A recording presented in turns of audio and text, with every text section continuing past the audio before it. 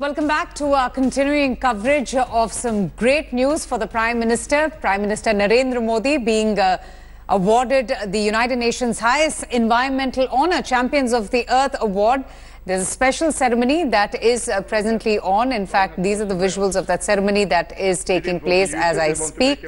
The ceremony, in fact, is going on with the Prime Minister being honored with the United Nations highest environmental award, Champions of the Earth. He, along with the French President, are both recipients of this prestigious award. I'm going to go straight across now to India Today's Geeta Mohan for more on this. Geeta, but why Prime Minister Modi? Why was he recognized for the work, and why has he been chosen to be given this very prestigious award? Well, Avantika, governments make choices. They pick their battles, and India has picked her.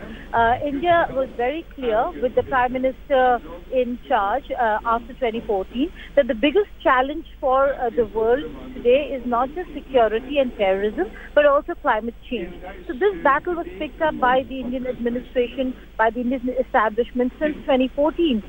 The Prime Minister has been at it when it comes to the fight against climate change. And the various announcements and the policies and programs that you see, Avantika, are the reason why this recognition is coming our way. Also important to note are the negotiations that took place before the Paris Accord and the role India played, the unifying role that India played in bringing many countries on board, the ones who were as well, and on the sidelines of the Paris Agreement and Accord that was signed was the announcement of the International Solar Alliance, talking about how these are the kind of energy sources that countries and that the world should focus on. International Solar Alliance is also India's baby. It is Prime Minister Narendra Modi's initiative with which the world has moved on to looking at solar energy as a huge alternative. And we're not saying that it has not been done. Was that one of the cause? You know, championing the cause of solar energy, was that one of the initiatives and tasks that has been recognized by the United Nations, for which the Prime Minister today is being awarded and felicitated? Absolutely, Avantika. One of the main reasons why India is being felicitated with this award, the Paris Accord needed leadership for the agreement itself to come into place, for consensus to be built. And the two countries that really helped, we will not take away from actions and the support that came the world community's way from China. But the two countries that really led the way were France and India. Amid a lot of opposition back then, the United States of America was also on board, but the convincing that was required for the US to be on board was also done by these very two countries. Immediately after the new administration came to power in the United States of America, US has pulled out of the accord. So a huge missed opportunity for the United States of America, but doesn't take away from the fact that even if US were to be a part of the Paris Agreement, the two countries that really delivered on their promises and their word are France and India. The reason why it is a joint award for Prime Minister Narendra Modi and President Macron. All right, Geeta, just kindly stay on with me. We're going to cut straight across to the ceremony and listen in to the proceedings. So difficult to conserve as tigers, because tigers is one of the very, very few animals who attack Indians to kill us, to eat us. I mean, malaria, mosquitoes are more dangerous to humans than tigers, but they don't try to eat us. So making the tiger population grow is a great credit to India, and it shows the dedication to nature and your leadership. Finally, solar energy. Energy is at the core of everything. And what an achievement to connect 700,000 villages of India to the electrical grid. True, not all households are still connected, that's the next. But to connect every single village, 700,000, it's such an achievement. And more it's happened with solar, with big solar, with small solar, but transforming the economy from the old coal-based into the new solar-based. And through that you also create many more jobs, because there are many more jobs in the solar energy. And we had the honor not just to honor you in New York, but also to honor Kochi International Airport, the first fully solar airport anywhere in the world. And I tell my... And it's not a small airport. Kochi is bigger than any airport at the African continent except for South Africa. So it's a big airport from an international perspective. When I tell my Chinese friends, my European friends, my American friends, well, if the Indians can do that in Kochi, for sure you can do that in Florida, or you can do that in the sun-rich part of China or Europe. So it's, again, inspiring the entire world and making International Solar Alliance a huge positive for the future. I saw Prime Minister said that maybe this is the OPEC of the future. Yes, we will see an enormous transformation of the global economies into solar in the years to come. Last year was the first year in human history where we produced more solar energy than oil and gas, coal, and nuclear combined. So the transformation is happening. We just need to speed it up. Finally, even a Prime Minister is not alone. Without a good team, you cannot have achieved all this. Let me pay tribute to my very good friend, Dr. Harshvardhanji, the man who wiped out polio from India and is now transforming India into green, and to C.K. Mishra, Chief Secretary of the Ministry, and all the other dedicated people, because you are the support team making what the Prime Minister is doing possible. Finally, we need political leadership. We need visionary leadership. We need the dedication and determination which you are providing. This is also in line with Mahatma Gandhi, who famously said, we need to be the change we want to see in this world. And Prime Minister, you are leading us in that area. You make it possible for us to be the change we want to see in this world. Thank you so much.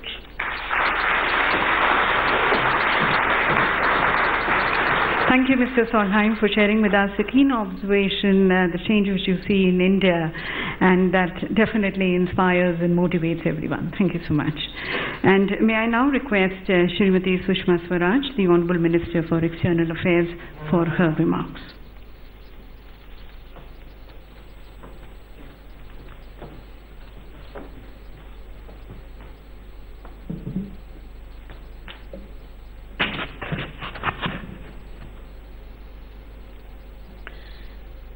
Bharat के लोकप्रिय प्रधानमंत्री आदरणीय नरेंद्र मोदी जी, संयुक्त राष्ट्र के महासचिव महामहिम Antonio Guterres जी, UNEP के एग्जीक्यूटिव डायरेक्टर मेरे पुराने मित्र श्री एरिक सोल्हेम जी, मंत्रिमंडल में मेरे सहयोगी और आज के कार्यक्रम के आयोजक पर्यावरण मंत्री श्री डॉक्टर हर्षवर्धन जी, डॉक्टर महेश शर्मा जी, इस सभागार में उपस्थित भारतीय जनता पार्टी के आदरणीय राष्ट्रीय अध्यक्ष अमित शाह जी, मंत्रिपरिषद के मेरे बहुत सहयोगी गण, उपस्थित भाइयों और बहनों, आज भारत के लिए बहुत बड़े गौरव का दिन है। आज हमारे प्रधानमंत्री जी को संयुक्त राष्ट्र के द्वारा पर्यावरण के क्षेत्र में नेतृत्व देने के लिए चैंपियंस ऑफ अर्थ पुरस्कार से सम्मानित किया जा रहा है। मित्रों, ये पुरस्कार उस असाधारण नेतृत्व का सम्मान है जो प्रधानमंत्री मोदी भारत के साथ साथ विश्व को भी प्रदान कर रहे हैं। आप में से शायद कुछ लोगों को जरूर याद होगा कि जब पेरिस समझौते से कुछ विकसित देशों ने बाहर निकलने की बात की और उस समझौते की सफलता पर एक बड़ा प्रश्न चिन्ह लग गया, उस समय प्रधानमंत्री मोदी ने सबसे आगे आकर कहा था कि पेरिस समझौते पर हस्ताक्षर हमने किसी देश के मोह या दबाव में नहीं किए थे, बल्कि भारतीय संस्कृति जो 5000 बरस पुरानी भारतीय संस्कृति है उसके प्रति आस्था के प्रतीक के रूप में किए थे।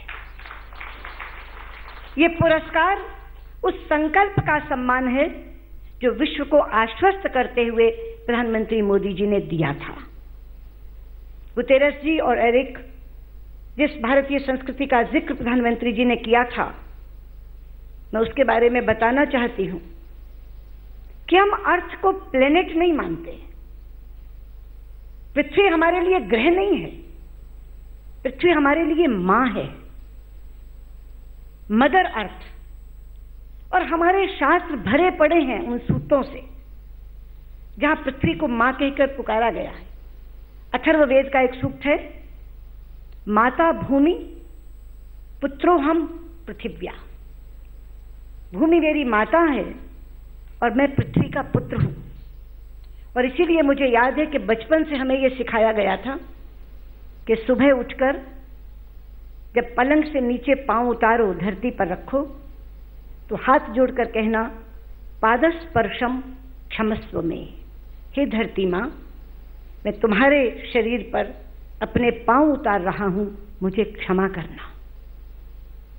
और यही एक कारण है कि पश्चिम में जब भवन बनाए जाते हैं तो ग्राउंड ब्रेकिंग सेरेमनी की जाती है, लेकिन भारत में जब भवन बनाए जाते हैं तो भूमि पूजन समारोह किया जाता है। हम पृथ्वी का पूजन करते हैं, विधि विधान से करते हैं, और केवल पूजन नहीं करते, हम क्षमा मांगते हैं उससे। जब पहला कुदाल चलाते हैं तो कहते हैं, मां तुम्हारे हृदय को छलनी कर रहे हैं, हमें क्षमा करना। और केवल पृथ्वी से नहीं मांगते क्षमा, हम उन चीते चीटियों से भी क्षमा मांगते हैं, हम उन कीड़े मकोड़ों से भी क्षमा मांगते हैं जिन्होंने अपने घरौंदे उस धरती पर बना रखे होते हैं। हम हाथ जोड़कर कहते हैं कि अपने स्वार्थ के लिए, अपना घर बनाने के लिए हम तुम्हारे घरौंदे तोड़ रहे हैं, तुम्हें यहां से दूर जाना होगा, कहीं और घरौंदा बनाना होगा, हमें क्षमा करना। यही भारतीय संस्कृति की विशेषता है कि हम अंतरिक्ष की भी शांति की बात करते हैं और हम पृथ्वी की भी शांति की बात करते हैं। इसी आस्था की बात प्रधानमंत्री कर रहे थे जिस समय उन्होंने पेरिस समझौते के लिए संकल्प लिया था कि हम इस समझौते को फेल नहीं होने देंगे। और मैं आज कहती हूं कि उसी संकल्प के बाद बहुत तेज गति से उन्होंने पर्यावरण के क्षेत्र में काम प्रारंभ किया। जो आइसा इंटरनेशनल सोलर अलायंस उन्होंने फ्रांस के साथ मिलकर बनाया था, उसको बहुत तेज गति से आगे ले जाने का काम किया। गुतेरस जी, आज एक घटना मैं आपको बताना चाहती हूं। जिस समय वर्तमान सरकार आई तो प्रधानमंत्री जी ने एक समिति का गठन किया जो जलवायु परिवर्तन पर चर्चा करने के लिए बनी थी। मैं उस बैठक में थी, इसलिए मैं साक्षी हूं उसकी। बहुत खुलकर चर्चा हो रही थी और पूरी सभा दो भागों में बटी हुई थी, एक तरफ पर्यावरणवादी, दूसरी तरफ विकासवादी। पर्यावरणवादी कह रहे थे कि ऐसे विकास का क्या लाभ जो प्रकृति को विनाश करके, नष्ट करके किया जाए। जिस दिन प्रकृति क्रोधित होगी तो इस पूरे विकास का विनाश कर देगी। और दूसरी तरफ विकासवादी कह रहे थे कि विकसित देशों ने अपने आप तो सब कुछ कर लिया, प्रकृति को नष्ट करके अपने देशों को विकसित भी कर लिया, और आज जब हमारे जैसे देशों की बारी आई तो हमें प्रवचन दे रहे हैं, जलवायु परिवर्तन की बात कर रहे हैं, पर्यावरण सुरक्षा की बात कर रहे हैं। प्रधानमंत्री जी बहुत शांति से सुनते रहे और अंत में पूरी चर्चा का समापन करते हुए उन्होंने कहा कि क्या पर्यावरण की सुरक्षा करते हुए विकास नहीं हो सकता? मैं तो समझता हूं कि पर्यावरण की सुरक्षा करते हुए विकास हो सकता है। तो कुछ लोगों ने प्रश्न किया कि औद्योगिकरण के लिए बिजली चाहिए, हमारे यहां तो कोयला है, थर्मल पावर की जगह कहां से बिजली आएगी? तो उन्होंने तुरंत कहा बिजली चाहिए, वो थर्मल की जगह सोलर से भी आ सकती है। तो फिर प्रश्न आया कि सोलर से कितनी बिजली आ सकती है और सोलर की बिजली महंगी कितनी होगी? तो उन्होंने कहा कि सूर्य के पास तो अपार ऊर्जा है, जितना चाहो वो दे सकता है, ये तो आपको लक्ष्य रखना है कि कितनी बिजली चाहिए। और जहां तक महंगी का सवाल है, जब ज्यादा चीज आने लगती है तो अपने आप सस्ती हो जाती है। और उन्होंने उसी दिन कहा कि हम पर्यावरण की सुरक्षा के साथ विकास करके दिखाएंगे। मित्रों, यह उस इच्छा शक्ति का सम्मान है जो इच्छा शक्ति उन्होंने उस बैठक में प्रदर्शित की थी, और वो शब्द शब्द नहीं रह गए, उन शब्दों को उन्होंने कार्यों में परिणत कर दिया।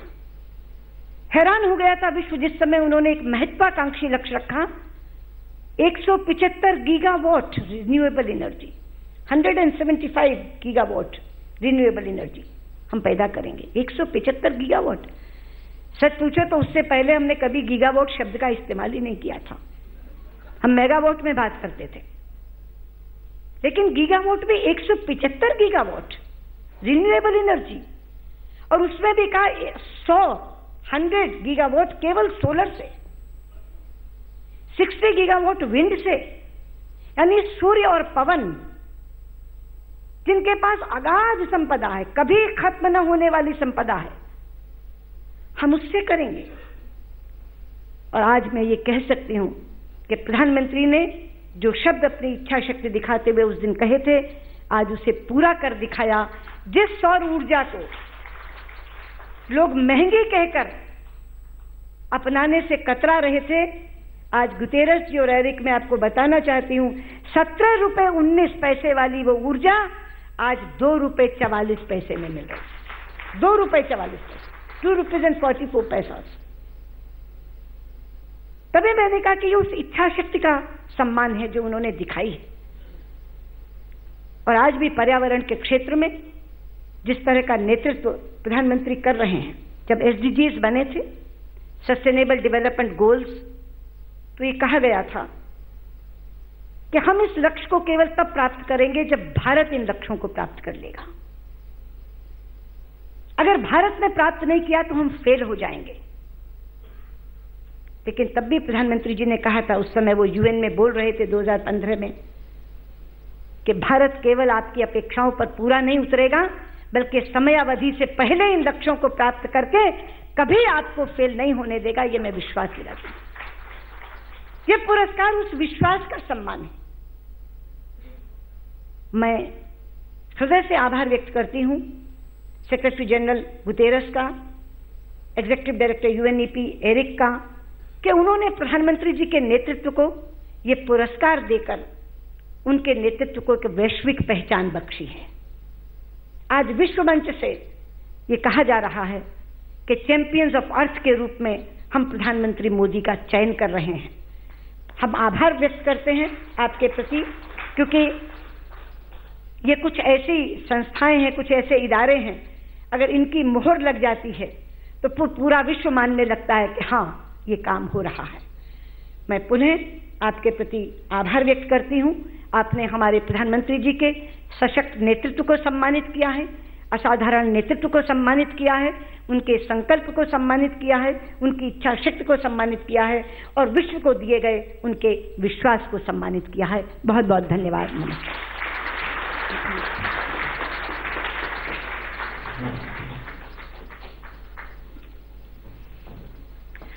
Thank you so much, ma'am, for sharing with us certain key insights which again reflected on the very noble vision and mission which our Honorable Prime Minister has towards protecting the Mother Earth and the change which he is leading. Thank you so much, ma'am. And ladies and gentlemen, we are really delighted, in fact really honored to have the presence of His Excellency Mr. Antonio Guterres present with us, the United Nations Secretary General. I would now like to request and invite him for his special address.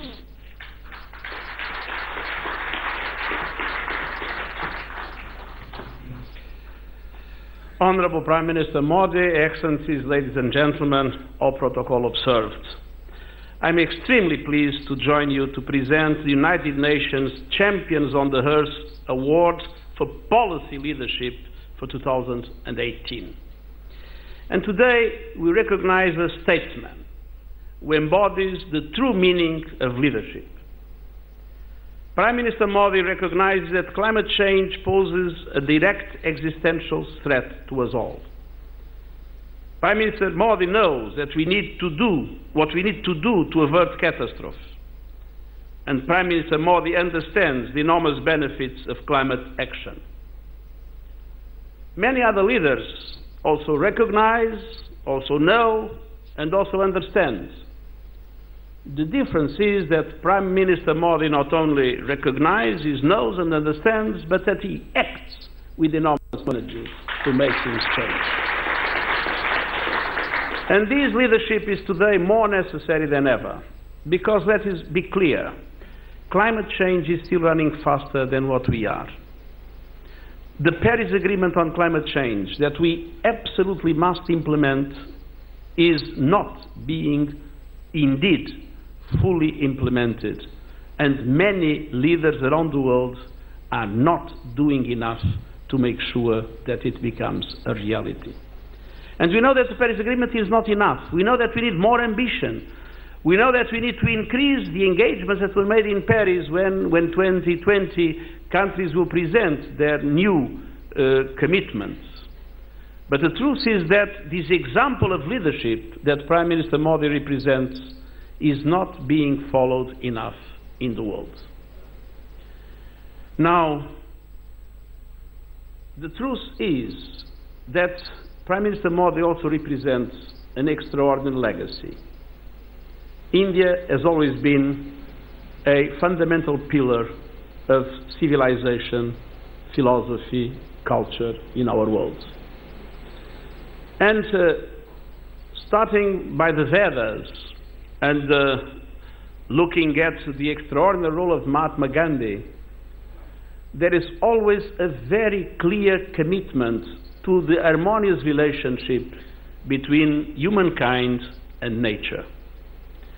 And this vision of harmony is the vision that guides what is today the most enlightened policy in relation to the environment and the economy, in relation to climate action as an absolute priority in today's world that is assumed by Prime Minister Modi and by the government of India.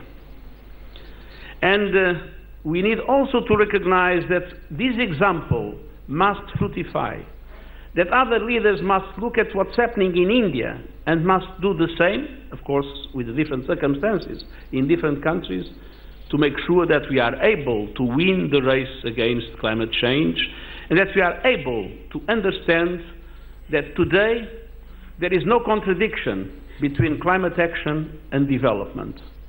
On the contrary, the green economy is the good economy. Technology is on our side. Those that will bet on the grey economy will have a grey future. And those that, like in India, are betting in the green economy will have a dominant role in the global economy in the decades to come. And this vision proves that it is absolutely possible at the same time to provide for the people of the country the jobs that are needed, the perspectives of development that are necessary, the conditions of well-being that are essential, and simultaneously guarantee the harmony with nature, have climate action as a priority, and make the green economy the economy of India. And indeed, under Prime Minister Modi's leadership, India has installed 300 million LED light bulbs. I learned it yesterday. It's a remarkable achievement. Also, the 40 million clean-burning cook stoves in Indian homes. When I was High Commissioner for Refugees in many refugee camps, I saw the drama of women that had to go sometimes miles and miles to search for wood to be able to use their stoves in their small huts or in small houses, and then to see the effect of the smoke of those stoves in the health of the children, in the health of the parents. Now, the truth is that with these clean burning cook stoves, India is addressing indoor air pollution which affects women and children so acutely. And it's another way to prove that the green economy is the good economy and the well-being economy. Okay, that was the UN Secretary General who's addressing the ceremony in which the Prime Minister Narendra Modi did receive the United Nations highest environmental honor, Champions of the Earth, for his contribution and his commitment to the cause of climate change. Foreign Affairs Editor Geeta Mohan is with me. She, in fact, has been tracking all of the speeches very closely.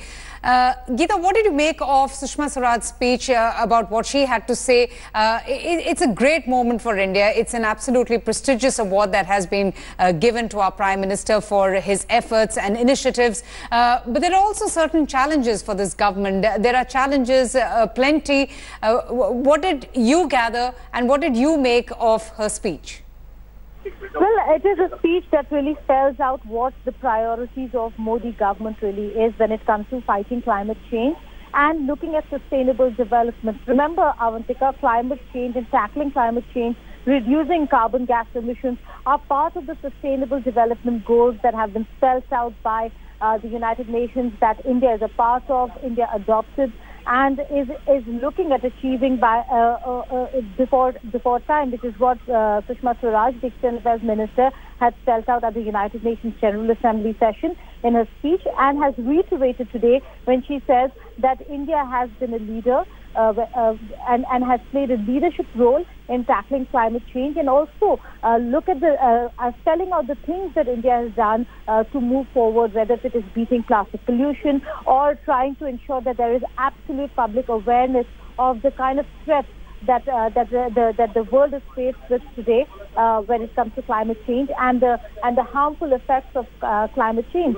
Having said that, there is a lot that still needs to be done. While this is an award and it's a prestigious moment and an honor, a moment of honor for India and amidst the world community, Avantika, but there still is a lot that needs to be done. Absolutely, and especially with the fact that India is also, Geeta, one of the fastest growing economies and you know, harbors some very high ambitions of industrial growth as well. Well, absolutely, and the reason why India has always questioned whether, including China, with China, right, whether if India and countries such as India and China that have moved towards industrial revolution much later than the developed countries, right, should get some preferential treatment or not. But in that, we are not lacking, or we are not going to really move away or shy away from the commitments that have been made. And in that, leadership role that India has shown is the reason why this award is... and examples. Thanks for watching the video. For more such news and updates, please like, share and subscribe to India Today. Also check out our other great videos from our channel. We know you will love to.